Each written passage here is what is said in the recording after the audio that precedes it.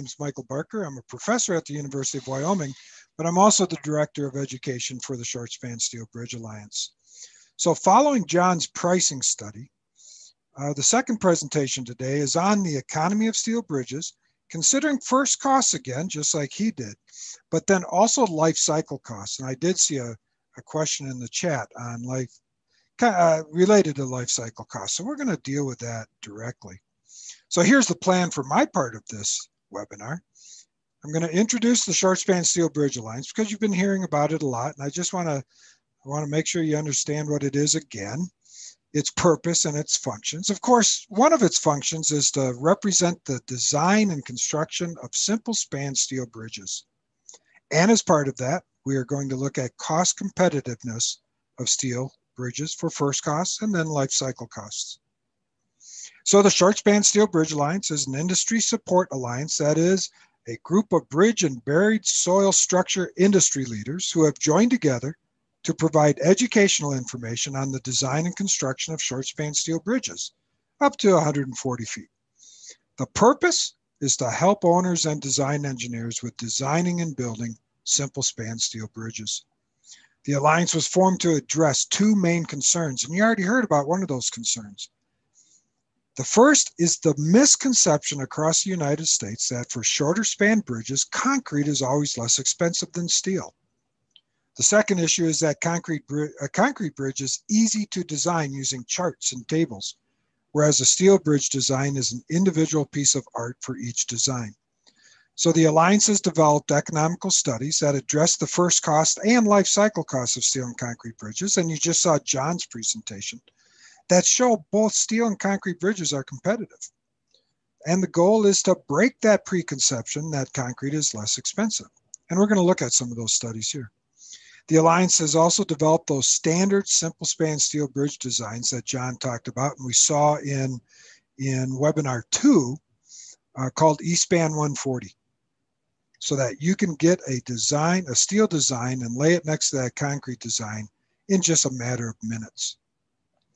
So we're going to start with that preconception that concrete bridges are less expensive than steel in the short span market. Many owners and engineers believe this to be true. And many times steel is not even considered when there is a short span bridge need. This is unfortunate because that means owners may be paying more for their bridges than is necessary. If owners and engineers would compete steel and concrete bridges, the cost for both would be lower due to the competition. In fact, studies show that states or regions that do not even consider steel alternatives and only build concrete bridges pay more for those concrete bridges than states or regions that have a healthy competition between the two bridge materials. So now we're going to look at case studies. We're going to look at a county bridge or some county bridges and state bridges. This first case study is from Audrain County, Missouri, from the year 2012. These two bridges were built by an Audrain County work crew, so there is no contractor for the bridges. This is a special case study in that the Short Span Steel Bridge Alliance worked with the county engineer from before construction through the opening of the bridge to track costs. The steel bridge on the left consists of 4 steel girders, a 47.5-foot span, 24-foot roadway width, and a 2-foot structural depth. The concrete bridge on the right consists of 6 precast hollow core slabs. It does have a little longer span at 50.5 foot, but the same 24-foot roadway width and the same structural depth of 2 feet. These two bridges were built in the same year and are nearly identical, except for a small difference in the span length. So the engineer was asked to keep a detailed account of the cost for the construction of the two bridges so that a direct comparison could be evaluated. This shows the total costs of these two bridges, where the costs are broken down into material, labor, equipment, guardrail, rock, and engineering. We can see that for the total costs of these two bridges, the steel bridge has a 19% savings over the concrete bridge. The costs are calculated based on the square footage of the deck area for the equivalent comparison, since the concrete bridge was 3 foot longer. However, comparing only total costs can be deceiving given the different site characteristics of the two bridges. For instance, we see here that the concrete bridge had significantly high engineering costs than the steel bridge and lower rock costs than the steel bridge. So since we were doing this before these were built, the engineer was also asked to separate out only the superstructure costs so that an equivalent direct comparison could be made for the two bridges. These costs represent the costs associated with only the superstructure. So this is a true apples to apples comparison of the cost for these concrete and steel bridges. Removed from the total cost is all site prep work and grading and engineering and rock, abutments, and so forth. And we can see the costs for the materials, labor, and equipment for only the superstructure. And we see that the bridge costs $37.50 per square foot, and the concrete bridge comes in at $50.60. The steel bridge is considerably less expensive for this comparison. Now, one item to note is the equipment cost, where the steel bridge used a county-owned 30-ton crane. The concrete bridge girder members are heavy, and the county had to rent a 100-ton crane at a cost of $3,500. The other $500 for each of the bridges was a rented skid steer for incidental work. However, even if the county needed to rent the 30-ton crane, that cost would have been about $15.20. That increases the steel bridge cost to only $38.88 per square foot, still considerably less than the concrete bridge cost. Now, the steel girders in the steel bridge are weathering steel that requires no painting, and these costs are already in the cost of the steel girders. If the county needed additional corrosion protection and used galvanizing, the cost would have been approximately, at that time, 22 cents per pound of steel. And the steel bridge total cost would still be significantly less than the concrete bridge costs. So for these two bridges, as they were built, the superstructure only costs show that the steel bridge option would have a savings of over 25% compared to the concrete bridge. That is 5 steel bridges for the cost of 4 concrete bridges. This is for 2 almost identical bridges where they have the same structural depth, which means no difference in approach work, the same roadway width, the same guardrail system, the same abutments, and the same county crew built both bridges. So this demonstrates that steel is competitive with concrete, and that preconception that concrete is always less expensive is just plain incorrect. Steel short-span bridges can and many times will be less expensive than a concrete option. The reason for these economies for steel bridges vary over the bridge fabrication and construction process. For instance, we saw that one reason steel is competitive is that equipment requirements are less, since steel bridge components are considerably lighter than the concrete components. For steel bridges, the dead load is significantly lighter, and lighter abutments can be used. Or even some of the more economical modular abutment systems can be employed, like geosynthetic reinforced soil systems. Another benefit for the economy of steel bridges is the use of partial depth precast panels or corrugated metal deck systems that make the casting of the concrete deck efficient. Now, we know that steel is versatile. It's a versatile material, and that steel bridges can be made in many forms with complicated details and fabrication. However, these simple bridges do not require complicated stiffener and diaphragm details. Simple details are cost-effective, easy to fabricate, and easy to erect. Another costly component for bridges are rocker or pot bearings at the girder ends. For these simple bridges, simple elastomeric bearings can be used, and smaller bearings can be used due to the lighter weight of the structure. And of course, jointless decks with integral abutments leads to much lower deterioration rates and maintenance costs in the future. Finally, one of the costs for steel bridges is corrosion protection, since unprotected steel rusts. However, weathering steel, when applicable, is low cost and requires little maintenance for long-term corrosion protection. If weathering steel is not applicable, galvanizing, metallizing, painting, or even the use of stainless steel may be a cost-effective method for corrosion control. So that was one example. The Alliance also worked with that county engineer on other bridges built near the same time frame. This table looks at the total constructed costs of an additional 5 steel and 4 concrete bridges built in Audrain County. At the bottom of the table, the last row, we see that sometimes steel is less expensive and sometimes concrete is less expensive. This is healthy competitiveness and is good for the owner. These are examples of county bridges that show that both steel and concrete are competitive in the short span market, and both should be considered. Next, we're going to look at a couple of state bridges in Missouri. Here are 2 nearly identical bridges, one steel and one concrete, that cross over the same highway near Columbia, Missouri, where I used to live. Both are 2-span with the concrete bridge just a little longer and wider, so the total cost will again be divided by the deck area for that direct comparison. These were both design bid build projects with a contractor constructing the bridges. Here are the costs for the 2 bridges. Both had non-bridge items such as conduit systems, a pedestrian fence, and an architectural facade because it was an entrance bridge to the city. And these costs shown in green here were removed from the total cost since they're not structural. So at the bottom in the circles, we see that the concrete bridge cost $77.71 per square foot, and the steel bridge cost $72.94. Steel beat concrete here. However, there is a 5-year difference in when these 2 bridges were built. So to account for the age difference and inflation, an Engineering News Record construction cost index of 2.7% per year was used to bring the cost of both of the bridges up to a common year of 2017. We see that the steel bridge was less cost at $85.58 than the concrete bridge at $91.18.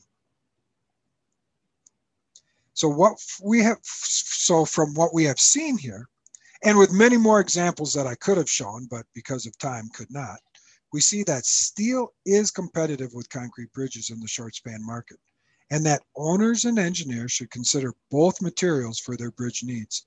That preconception that concrete is less expensive than steel in the short span market is a misconception.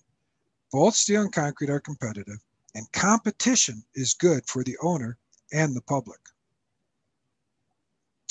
But first cost is just that, the cost for putting the bridge in place. Responsible owners are also concerned about future maintenance costs and service life. The question about life cycle costs routinely comes up.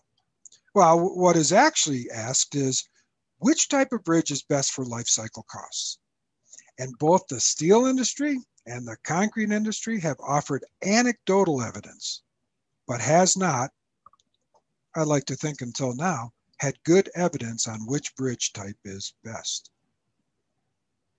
So a study was conducted that examines the historical life service, meaning performance and maintenance, and historical agency life cycle costs, meaning the true cost for building and maintaining the bridge over its life, of steel and concrete bridges in Pennsylvania. The historical study was conducted so that the results show what actually happened to the bridges instead of anecdotal guesswork from the steel and concrete industries. Pennsylvania DOT had good records on their bridges and offered PennDOT data for the study, and we certainly appreciated it. To determine a life cycle cost for a bridge, one needs to know the full history of that bridge. This includes the initial costs in the year it was built and all maintenance that occurred over the life, including department maintenance and contractor maintenance, and the lifespan of the bridge, or when it will be replaced. Of course, all the bridges in the PennDOT database were still in service, so an end-of-life model was needed to estimate the life of the bridge, and we'll see that coming up. The study's objective was to compare life cycle costs of typical concrete and steel bridges. So there were criteria that each bridge had to meet to be included in the study. The criteria included considering only typical steel and concrete bridges, where that was selected as precast I-beam, precast box where the boxes were adjacent to each other, precast boxes where the boxes were spaced apart, steel rolled beam, and steel plate girder bridges, very similar to John's study earlier. In addition, both precast concrete became a mainstream construction method, and modern steel design and detailing started in about 1960. So bridges built after 1960 were considered. Each bridge that was used in the database had to have complete records for initial costs and date built, and accurate dates and costs for any type of department or contractor maintenance. And then the costs were based on the PennDOT recorded costs. PennDOT has over 25,000 bridges in their database. Of those, almost 8,500 are of the 5 types considered in the study. And of the 8,500, over 6,500 were built between 1960 and 2010 for a potential study base. When the 6,587 bridges were subject to the criteria, many of them did not have accurate and complete life history information, which left a database of a little over 1,700 for the life cycle cost study. This is over 25% of the potential bridges represented in the life cycle cost study, which is pretty good representation. All of the 1,700 bridges are still in service, so a bridge life model needed to be developed to predict when the bridge would be taken out of service or replaced. And so we start up here on this slide on the top right. The model is based on the inspection superstructure condition rating, which varies from 0 to 9, 9 being a perfect bridge. So it was assumed that the bridge had a rating of 9 when it was built. A deterioration rate was determined based on the condition rating in the year 2014 by the change in condition divided by the years.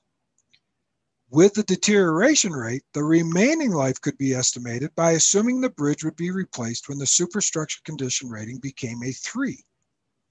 And the bridge life is the sum of the remaining life added to the current age. So down here, this table is the first results table from the life cycle cost study. It shows the average deterioration rates for the 5 types of bridges for not only the 1,700 bridges, but the over 8,500 potential bridges. There is no reason to not use those for the deterioration rates. So for this presentation, when these results tables are shown, there will be 2 aspects of the results mentioned. First, the top 2 best performing types of bridges will be highlighted like it is down here on the bottom right. For instance, here, steel rolled beam bridges have the lowest deterioration rate of 7.1% of a condition rating per year, and precast spread boxes is second with an 8% deterioration rate. The second aspect is the statement at the bottom left that says, all are similar with none way out of balance. The results show that the deterioration rates for the 5 types of bridges are not far off from each other. There is no one type of bridge that greatly outperforms the others, nor is there a type that is significantly less than the others. And I will address this statement, all are similar with none way out of balance, towards the end of the presentation. So now we're going to look at a life cycle cost analysis for an example bridge to demonstrate the work of the study. The bridge is a precast spread box bridge built in 1969 with 3 spans and a deck area of 7,600 square feet. In 2014, the base year of the study, the superstructure condition rating was a 5. Knowing that the average deterioration rate for spread box bridges is 8%, the estimated remaining life when the condition rating reaches a 3 is 25 years. Given that the bridge is 45 years old in 2014, the predicted lifespan for the bridge is 70 years. Next, the top of this slide shows the actual years and costs for the initial construction and the maintenance over the lifespan. I chose a simple one, so there's not too many maintenance events here. The actual costs are divided by the deck area for that comparison to other bridges. To compare life cycle costs over the database, inflation has to be taken into consideration. So all of the bridges were assumed to be built in 2014, and all of the costs inflated by the engineering news record construction cost indices, like we saw for that earlier case study. So this bridge in 2014 dollars costs $143.45 to build, and the maintenance costs in 2014 dollars, shown at the bottom here, occurred at years 19, 40, and 44 after 2014. The study used constant 2014 dollars for all of these future costs, since the discount rate in the life cycle cost analysis considers inflation for the future. So now we can lay out that life cycle for the bridge with dates and costs in 2014 dollars. Using a discount rate from the Federal Office of Management and Budget of 2.3% that takes into consideration inflation of the future 2014 dollar costs, a present value cost of the bridge's life cycle can be determined by discounting future costs to 2014, and it comes out to be $154.49 per square foot. This means that if $154.49 was put away when the bridge was built, the amount could pay for the initial cost and all future costs for that bridge cycle. However, we cannot compare the present value cost of a bridge that lasts 70 years, like this one, to a bridge that lasts only 40 years, because the outcomes are not equal. So in life cycle costing, a way to compare different lifespan bridges is to use perpetual present value costs, also called capitalized costs, by assuming the bridge is replaced after each cycle in perpetuity. For this bridge, the capitalized cost comes out to be $193.97 per square foot, which again means that if that amount was put away today, it could pay for the first cycle bridge, and then what was remaining would grow back up, and replacement of that bridge would be paid for every 70 years forever. And then with capitalized costs, we can now compare all of the bridges in the database directly.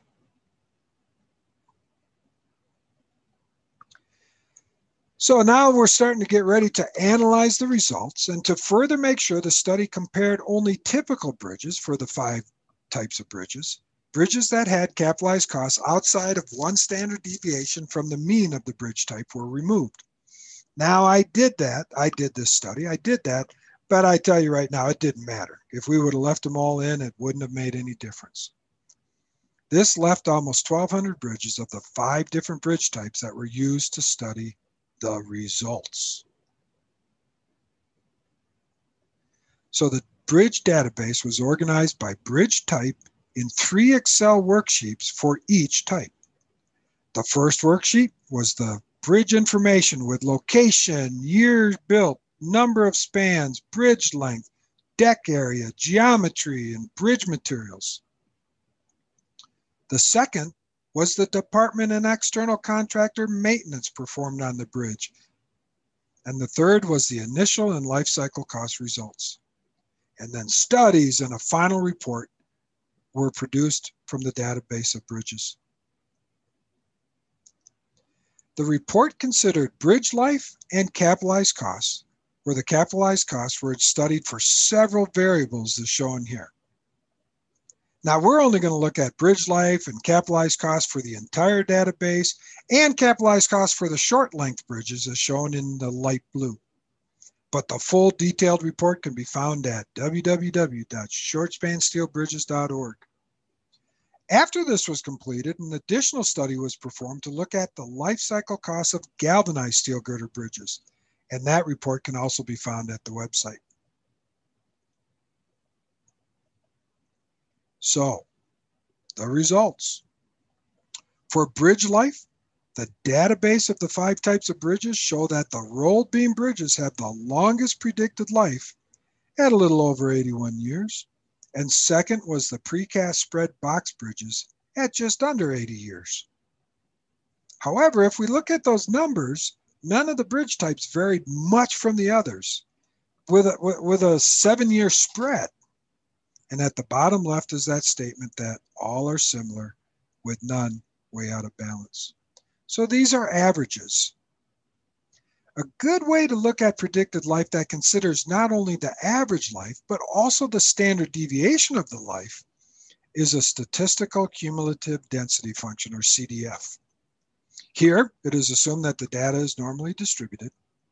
And with the CDF, the question can be asked, what is the probability that a given type of bridge will last at least 75 years with 75 years being the expectation for modern bridge construction. The results show that there is a 73% chance that a rolled beam bridge will last at least 75 years, and a 65.6% chance that a precast spread box bridge will. However, it also shows, according to this data, there is only a 44.3% chance that a precast I-beam bridge will last 75 years or more. Now to the capitalized costs, or the perpetual present value costs. This table shows the results for capitalized costs for all the bridges in the database. Here we see that the precast I-beam bridge has the lowest capitalized cost, and the steel rolled beam is second. The table also shows the initial costs and the present value costs of all future maintenance. Shows the average length, it shows the average number of spans, average year built, and average life. This is where we need to be careful with the comparisons. Directly comparing all of the bridges without considering the differences in these variables can lead to misleading results. For instance, plate girder bridges in the database have an average of over 4 spans per bridge, whereas adjacent box precast bridges average just over 1 span per bridge. Number of spans, along with average length of the bridge, has a significant impact on costs. And in a couple of slides, we're going to examine a more consistent set of bridges based on span length for a more consistent comparison. And of course, all of these variables are addressed in the full report that is on the website. However, for the full database results, we can use the CDF again to ask the question, what is the probability that a bridge type has a capitalized cost less than $300 per square foot? And the results show that there's a 93% chance that a precast I-beam and an 88% chance that a steel rolled beam bridge have capitalized costs less than $300 per square foot. So the short span steel bridge alliance defines short span as simple spans 140 foot or less. This table reduces that full database to only bridges with lengths of 140 foot or less.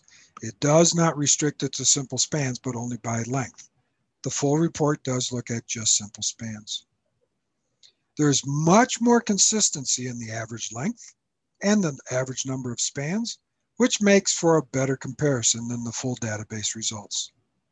Here we see that, like John's study that he showed earlier, that steel rolled beam bridges has the lowest capitalized costs at $266.24 per square foot, with precast spread box bridges coming in at $272.64.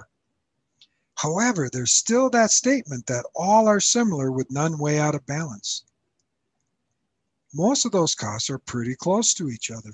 The plate girder bridges are a little high, I admit that, but that would be expected in these short spans since they are not as economical below about 80 feet. And these bridges would certainly include many bridges less than 80 foot in length. So back to that original question from owners. Which type of bridge is best for life cycle costs? Is it the precast box where the boxes are adjacent to each other? Is it steel plate girders? Is it precast boxes where the boxes are spread? Precast I-beam? Or is it steel rolled beam bridges? And this is where we come back to that statement that all are similar with none way out of balance. The overall weighted average capitalized cost for the 5 types of bridges is $252.40, showing up there kind of at the top middle. Each bridge type average is within 14% of that weighted average. There's not a huge spread there. Now, looking at the standard deviations for the different bridge types, they range between $48 and $65 per square foot, or a better way to look at that is coefficients of variation range from 20 to 25%. So if the bridge average range is only 14% and the coefficient of variations is between 20 and 25%, what that means in statistics is that any one bridge type may be the most economical for a given bridge project. There is no one type of bridge that clearly beats the others. So the conclusions of the life cycle cost study are: typical concrete and typical steel bridges are competitive on initial costs, future costs, life cycle costs, and bridge life. For any given bridge project, concrete or steel bridge types may be the most economical. Again, that preconception that concrete is always less expensive is a misconception. And then bolded here at the bottom, it says owners should consider both steel and concrete alternatives for individual bridge projects. Competition between steel and concrete bridges is healthy for the bridge industry, the owner, and the public. And with that, I'm going to show this slide. I know you saw it last time with Mark Story's case study, but I encourage you to visit the shortspansteelbridges.org website to see how the Short Span Steel Bridge Alliance can help you with your bridge needs.